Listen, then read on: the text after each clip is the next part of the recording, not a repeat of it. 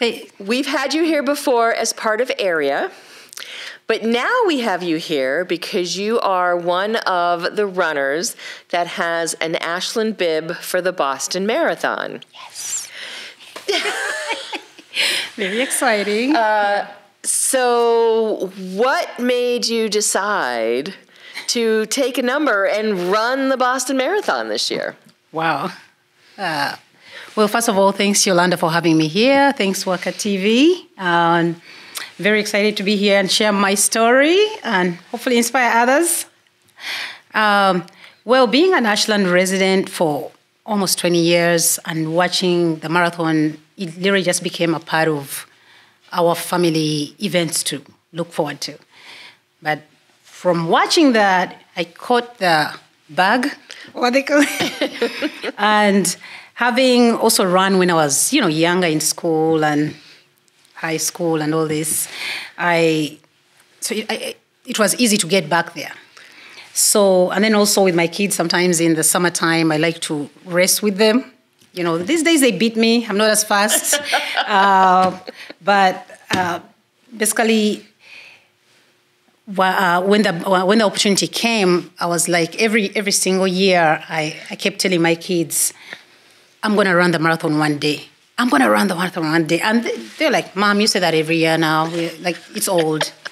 So this past year, I was like, you know what? Let me just do it.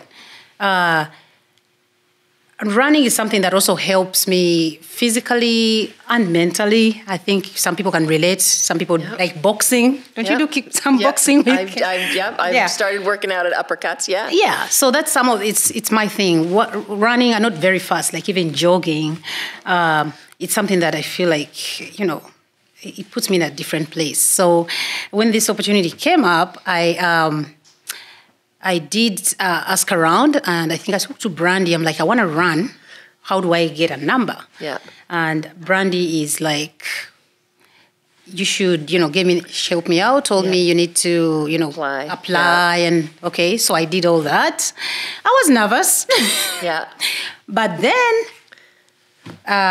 gladly, I was selected. Yes. So the email came, and I read the email. I'm like, wait, this is real now. This is real. I was like, okay, yes. I think I spent maybe a day. I can't remember. Then I responded back. I'm like, yes, I accept. Nice. Then training, I had some other medical issues. I waited on training a little bit. Okay. But knowing that I had a short time to train, I made a goal. I told myself, okay, by this month, you must be at these miles to be able to catch up with others. Yep. I joined some face group, groups. Yeah, like Team Framingham. They have they seem so organized, like these guys. So I started learning from them and what they're doing. So I knew that at a certain time, I need to be at these miles, to be able to, to make it in April. Yeah. And so let's go back a little bit. So you did run when you were younger. Did you compete in high school, or you just ran for fun? I did compete, but not fast. Like cross country. Okay. When I was younger, maybe 10, 11, we used to do the, 100 meters? Okay. When you're young, like teenager, freshman. Then I did cross country. Okay. Nothing like the Boston Marathon. Nothing quite this long. Not a marathon length. No, not a marathon. Did you do any 5Ks or 10Ks along the way, or you just said, okay, I'm just going for it? Nope. I just said I'm going for it. And after that, I hear people talking about the Boston Marathon. They're like, it's one of the hardest. I'm like, well, I'm in it now. I just have to train. Yep. And I told myself, you're going to have fun. Yep. And just try to finish under 6 hours. But having fun is the most important for me. And so one of the things when you run with an Ashland number is you have to raise funds. Yes. You commit to raising $3,000, and that goes to our Boston Athletic program where we give out grants to different events and things in town. All right. So you're sort of helping yourself because Area has gotten a grant before. Absolutely. What are you doing to raise funds to meet that $3,000? Yeah, actually going back real quick. Sure. When I decided to say I'm going to run, I asked Brandy, I'm like, I'd like to run. I mean, to raise money for area. Yeah. She's like, no, you run for the town, and then the money goes to, different programs, including areas. Like, okay, let's do it. So now moving forward to answer your question, one of the most fun things that I've discovered with the fundraising is actually I'm running, okay, I'm doing something that I enjoy, but then giving back. Yep. It's been so fun. Yeah. It has its challenges, but it's been so fun. So fundraising, we have been fundraising. Ashland requires you to fundraise like $3,000. Yep. So I was a little bit nervous about that, but Brandy encouraged me, and they're like, you think you'll do fine. You will get it. Yeah. So, and I was like, okay. So right away, I looked at, of course, what are the programs that are funded, and wow, what this money. And I mean, I'm going to put in my pitch at the end, guys, fundraise. But this money supports Ashland's local programs and services that are really important to our town and make it what it is. We all fall on hard times. I've been in difficult, positions before, and I've been helped out. Yep. So this came as like a plus on icing on the cake to be able to fundraise for my town that I love. And some of the programs like the food pantry, a lot of food insecurities, and helping people out when they're in a tough spot, help, that way they'll be able to help themselves get back up.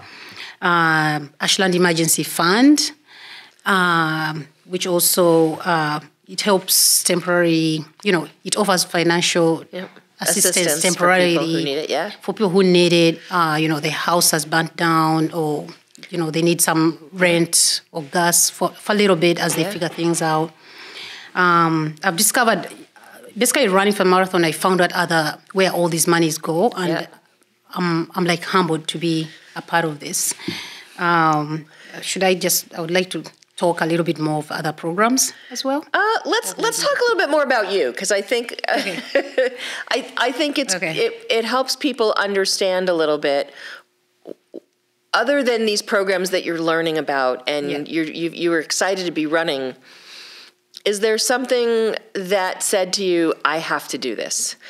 You talked about how you've watched the marathon, and I mean, I've watched the marathon, but it's never said to me, I need to run that. So what was the moment when you said, okay, I'm going to do this? Well, great question. I think just having been a runner kind of before, like I said, but then also having watched it with my kids. Yep. I wanted to, when they say something, it scares you. It's something scary. It's so big, it scares you. Yep. It did, but I just felt the urge, like this is something I think I want to accomplish for me. I just want to accomplish it. And also for my kids, like to inspire them that, if you want something, you go for it, you work hard, you actually can achieve it.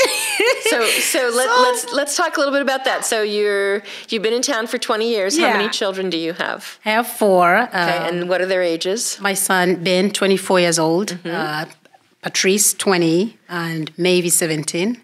And my last one is Meg, who is 11. Wow. So it's quite interesting. About a couple of years ago, I think right after COVID, when they had canceled the marathon, that was the first time, I think. Yeah. I was at one of the little things we usually do with my kids is we go to the start line in Hopkinton. Yep. The night before, there's a lot of fever and energy. Yeah, there's a lot of energy the night before. Yes. So I usually just drive there and park and just enjoy it and talk to the runners with my kids. So that's something we had done, a few times. Yep. When the marathon is done here in Ashland, we drive and follow it in Natick. Yep. Like it's something I feel like has been, and you look at all different kind of people. This is something I feel like a lot of us can do it. I looked and seeing, different groups going. I'm not fast. I'm just going to enjoy this marathon. Yep. But looking at different people run and the energy and the positivity and, despite of what might be going on in their life or disability, you can also find your joy in something rather than focusing on the tough part that's going in your life. So I look at it as kind of also an escape for me to get my positive energy back if I'm going through a tough time. Nice. Yeah. So nice. Yeah. Good. Good. So you're running to help raise funds for Ashland. Yes. What one organization other than area, because I know you hope that funds go to there, what other organizations do you hope get some of the funds from you? Actually, we have most of the funds are going to Ashland Emergency Fund, like I listed before, Ashland Youth and Family Services, Community Enrichment Library. Yep. I mean, guys, who doesn't like the Ashland Library? It feels so intimate in there. The kids have their space. Yeah. It's safe. So, community outreach programs, the senior citizens. I mean, whoever knows me, I've worked with the elderly for over 20 years. So just knowing that there is service for them there to prevent things like isolation, to be able to, the transportation, they're able to pick them up from their homes and bring them to the senior center, all different appointments. For me, that's, I don't know, it touches me differently because I've worked with the elderly for a long time, and isolation, is one of the things that, causes other things. Then there's fire and police. I actually learned that the fire and police, they work with the youth to firefighting camps for kids and also anti-bullying. So they used to have the women's, Lynn Morahan, our assistant chief, used to have a camp for women. Unfortunately, I don't know that she's going to do that again, but some of our funds, some of the funds from the runners sometimes went to help that. Okay. But also they have other fire prevention events, and some of our funds go to help them as well. Yeah. Okay. Well, that's great. And then the anti-bullying, I guess I read about that the fire and police, they work on that with the high school and middle school kids. So that's important things that impact our communities directly and, and beyond. Yeah. And then the food pantry, obviously, guys, services, food insecurities and other supplies that families need.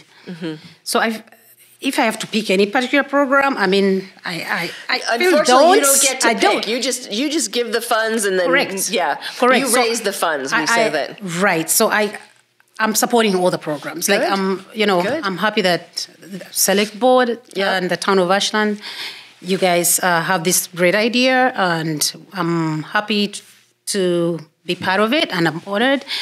And also, it has its challenges, but I mean, look at where the money is going. Yeah. So we're now at about 22 days to the marathon. What is your... Whoa, Yolanda. Maybe a little bit more, right? Because it's April 15th, and so maybe it's 30 days because it's still. Okay. So what is your training schedule going to be like between now and Monday, the 15th of April? That's a great question. As I said, I don't have any personal trainer or any of the special perks some people have. So I joined some groups like Team Framingham and also Heartbreak Hill group. They have a running group. Yep. And Ashland, I did start a little group thing for us to everybody to just kind of put messages what they're doing. So I've been learning from everybody. And right now, we last week we did 18 miles from start line to Braeburn in Newton.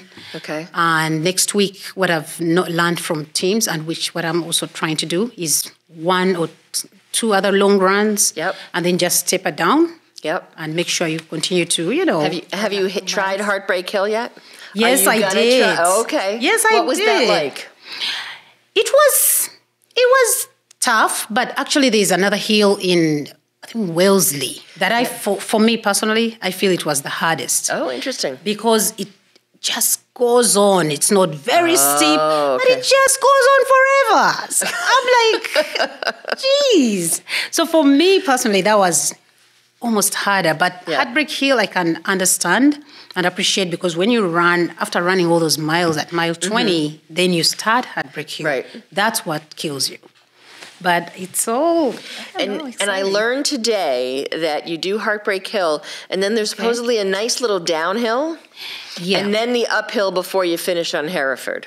is what I've been told from an event today. So I guess that's something to look forward to. Yeah, there's when I did Heartbreak Hill, I stopped right before the little downhill. Oh, okay. I'm not very, very familiar with the route yet. I did run to the finish line once. So I'm just learning the road. But I know once you finish Heartbreak Hill, it's not that bad after that. Yeah. Fun. So you said you're looking to do a time about 6 hours, right? Is that what you're under 6? I'm hoping for under 6. Okay. So when you're doing these longer training miles, about what rate are you going? Well, I've done my speed. I think I'm about 5 and something. So we'll see. We'll see. Because in Ashland, again, it's about having fun. You may have to stop along the way. There's no question about that. I'm stopping. Okay. So if you're going to be stopping along the way, what should people have for you as you go by? Anything in particular? Well, actually, runners, one thing one of the runners told me is that, first of all, to be able to find your friends and family that are supporting to say hi, or maybe a quick picture. Yeah. If they have a balloon or something that shows your name, and they let you know ahead of time where they're going to be. Okay. So you can, because it's a whole bunch of people at the start line. At Ashland, we're almost still together. Yeah. So you waste a lot of time trying to figure it out. So if I know ahead that Yolanda is going to be by... typically we're at Marathon Deli. So. Okay. All right. Okay. So now I know. So if I know that you're going to be at Marathon Deli, I'll plan ahead of time to kind of start and be on the and we've been told that it's best to be on the right side anyway by that curve, because if you're on the left side, you have to run a little further. Run a little you see, I'm learning some tips. I'm learning some tips. Like, this is great.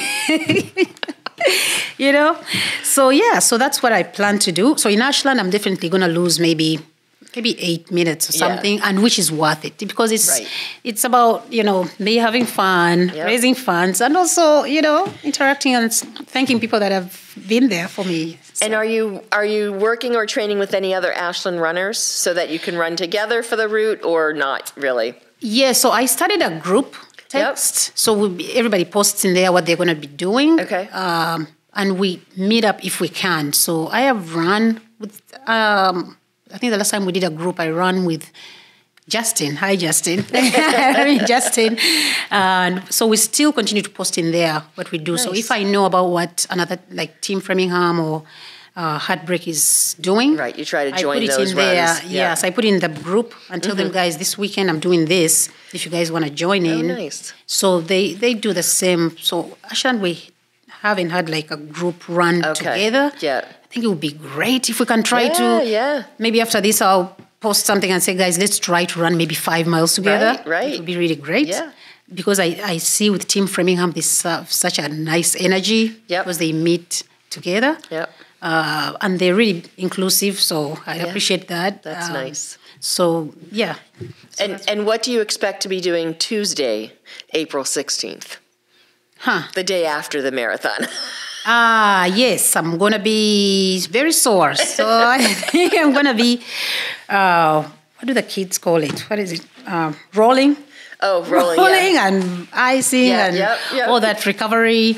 I think that's one thing I'm going to be doing. And hydrating, doing all the things to recover. Yeah. Recovery has been a challenge, but I'm getting better at it. Okay. You were saying that. So when you say recovery has been a challenge, so you do a long run, and then recovering from that run has been challenging. Yes, yeah.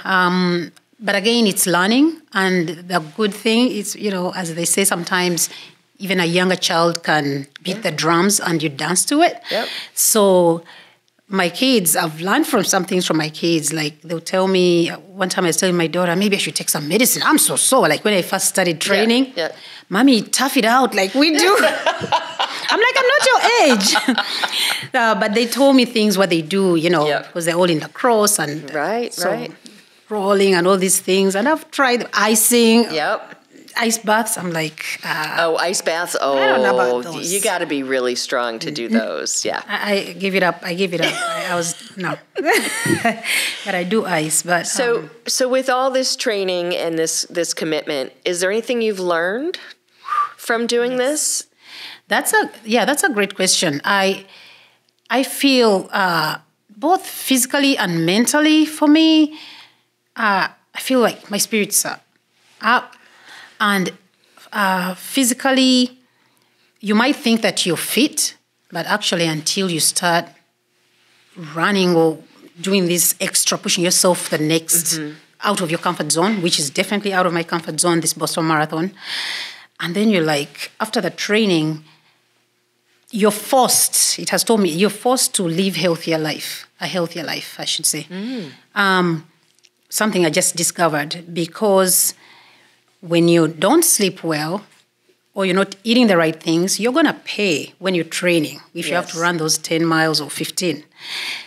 So that has told me that if you pick up an activity or a healthier habit, it leads to more healthier habits and discipline as well. Yep. So that's one thing I've learned, because I realized, I didn't sleep and tomorrow I'm running, that's a problem. I need to figure it out. Yeah. Or I didn't eat the right things, or I didn't, so. What has been the food that has helped you the most as you're training for the longer runs and then for the marathon itself? I want to say I'm still learning. Okay. I mean, it's what you say, almost a month in. Yeah. Almost a month left. So I'm still learning. I heard people say you have to eat a heavy meal like carbs the day before. So I'm trying to think what I'm going to be eating. Maybe some rice and, I don't know, some soup or something. But people say, like some other runners, experienced runners, they've told me peanut butter sandwich or almond. So I've done almond the day before. What else? And they have some gels that I'm learning about now. And you have to try the gels. Don't wait for the marathon day. Right, you got to try them beforehand. Some of them can make you sick. Yeah. So I've been experimenting with those. Yep. Different fluids like, the Gatorade and all these other things. So special food I haven't really nailed down, but I do try to eat as healthy as I can. Okay. And do you know what your number is yet? Do you know your number? No. Okay. We all, again, it's funny, like Ashland, I'm not the only first runner. I think there are like 4 of us. A few, it's their first time, so we're all asking ourselves, when do we get the number? Where do we go? Right. And they said, I think, the end of this month, we go to get the number.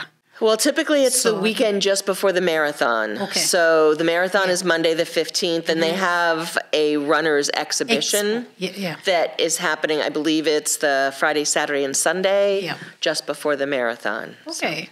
All right. Well, I'm excited. And have you started planning what you're going to wear, or not quite yet? Ooh, I don't know if you guys can see this nice jacket. I'm planning to wear this jacket. It's lightweight. It has enough pockets. I already practiced with it. It has enough pockets for snacks. And good. I'm going to have some white chocolate. Thanks, Theo, for buying that. Some white chocolate and other little snacks, so it has enough space. And then it keeps you a little warm, but not too warm. Good. So definitely I'm going to wear this jacket. And anybody in Ashland that wants to make a funny hat, I'll wear it. Funny headband, actually. There you go. Because that way it doesn't fall up. So anybody that's art is creative can make one, something for Ashland, I'll wear it. Great. And then the outfits, these are the shoes, orange shoes. I love orange. Nice. So if someone would like to donate to help you raise your $3,000, how can they go about and do that? Yeah, thank you. So I think the easiest way I've seen is just Google Town of Ashland, Boston Marathon. Okay. It will come right up and it will just bring you to the runners, and it has donate button right there. It will take you like the City Hall system, and you select the runner, Maggie Musoke, and and you donate there. I just want to thank everyone, the individuals and businesses that have donated so far. I'm like, I have a third of my 3,000 left. That's not bad. Yes, so please go there and donate, and let's continue to make Ashland a great town, as like it is. And I would love to thank some businesses that have go for it. There. If there's businesses who have supported you, yes, let our residents know, because as we know, if there are businesses that are supporting our runners, they're supporting our community, Correct. and we can go in and support them. Yes, absolutely. It goes all around, right? It does. It's Yeah. circular. So actually, when I knew that I had to fundraise 3,000, I started by asking friends and family, but I'm like, what can I do to So I decided to that printed out the letter that we get from the town and take it to different businesses. Over 10 businesses I took to, and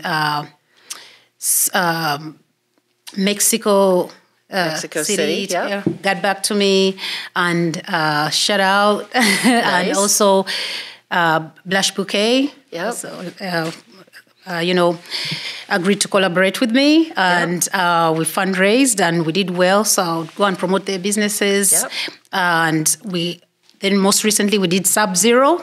The kids kept telling me we need to visit Sub-Zero, but I'd never gotten the chance. So I actually met Lauren when I was promoting Blush. Okay. And she's like, could you come to my business? So I went there too, and we had fun. What I've realized actually doing this work, two things. By promoting the businesses, they're getting new customers, people that didn't know, because some people came in and they're like, this is my first time. We saw the posts in the Ashland group, and we're like, let's come check it out and support. Fun. So hopefully you guys continue to support these businesses, in town. And then also what I learned is that some people were saying they didn't know about some of the services and the programs that Ashland is supporting. So I was able to communicate to people that way as well, so they know about these programs. So that's some positive that came out of this that I didn't even know. And then also just want to thank other businesses like Santi's Kitchen. He donated, and 126 Self-Storage. Mike Ken, he also donated to all of us. Everybody else, I don't want to mention any names, other names individually, but I just want to thank that Ashland community and people who actually don't even live in town. Nice. Because if I'm hungry in Ashland and you're hungry in Framingham, we're all human beings. It's the same thing. We help each other out. They help each other out, and that's what I've seen. Nice. Different towns have donated to my fundraiser. Nice. As well. So nice. It's really been fun. Well, it's been great talking to you about this, and I am one of those people who I love to support the runners. If you would like to support Margaret or any of our runners, you can go to the Ashland Town website, and all the runners are there. And if you want to give them each a little bit, it would be helpful. Right. They each have to raise $3,000. Yep. We did get 2 extra numbers this year from the Boston Athletic Association. We got 24 instead of 22, which was nice. And we have a company that we work with that we give 10 to. So they raise funds and do that. So, but all the funds that get raised, as Maggie has said, go through our Boston Athletic Select Board account process where you apply for the grant, and we provide grants to different organizations here in town to help them do, whether it's sports or activities at the library or some arts events. So it's Ashland Day, things like that, summer concerts. So thank you for running and taking the time. Thank you to your family for supporting you to run, because I know it takes a lot of time to train. And just thank you for what you do for Ashland, because as people always ask me, well, what do you love about Ashland? And I say the people and the volunteers. Yes. And it's amazing what a wonderful community we have. We're lucky. And people like you that support it and do what you do is what makes it that much better. Wow. Thank you so much. Now, before I let you, no, I've asked you this question. I was going to ask you something about yourself, but we've already done that because you've already been here at Around the Clock. So thank you so much for coming on and telling us your story. As I said, we'll probably be at Marathon Deli, or we'll let you know where, because we love it when our runners stop by and tell us how they're feeling. Now, granted, you're only a few miles in, but we can maybe give you an extra boost to keep going. Absolutely. And thank you so much. Thank you so much, Yolanda, for having me. You're very welcome. And, Good luck with the rest of your fundraising and your training. And if not before, we'll see you on Marathon Monday. Sure. And people told me to put some, like my name on jacket or something so they can yell out your name and give you some energy. Yeah. That's always fun. Which I've done it on the other side, but I want to hear it on the You want people to say, go Maggie, go. Yeah, that's the energy I actually felt. Like I feel, I can't wait for Ashland as a team to run together. Yeah. But what I noticed with other runners, because we've run here like more than 100 people, and as you're slowing down, somebody comes behind you, and they're like, "Keep going, you got this, you got this." Nice. So it's really mentally helpful. Good. Yeah. Good. So, Well, good luck, and thanks again for coming on Around the Clock. well, thank you so much for having me here at Around the Clock. That WACA-TV. wraps up this segment with Maggie Musoke, and we hope that she and the rest of the Ashland runners have the right day to run on weather-wise on Marathon Monday, which will be April 15th. And thanks for watching this segment of Around the Clock.